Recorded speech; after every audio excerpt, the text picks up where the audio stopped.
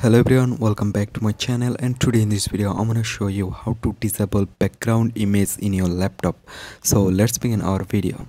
So first of all, you just need to click on this corner Windows icon and then select on settings. So right now select on this option, then scroll down and you can find show desktop background image. Just disable it. So that's it. Right now go to home page and here you can see background image already disabled. So that's it. I hope you can understand. Thanks for watching this video.